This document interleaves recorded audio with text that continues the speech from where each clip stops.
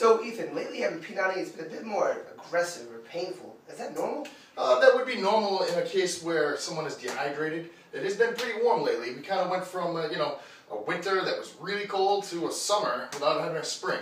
So it takes about 14 days for the body to really acclimatize to the weather around us. And, you probably haven't had enough time to acclimatize, so your body is perspiring a lot more to cool itself down. And if you're not keeping up with that water intake, you're going to end up having lower quality of tissue. And when the tissue quality is low, it's more like rolling on beef jerky rather than a supple tissue. Ooh. So it's going to be a little bit more aggressive, a little bit more painful. I would suggest that, you just start drinking a little bit more water. Cheers. Cheers. Peanut and drink water, folks.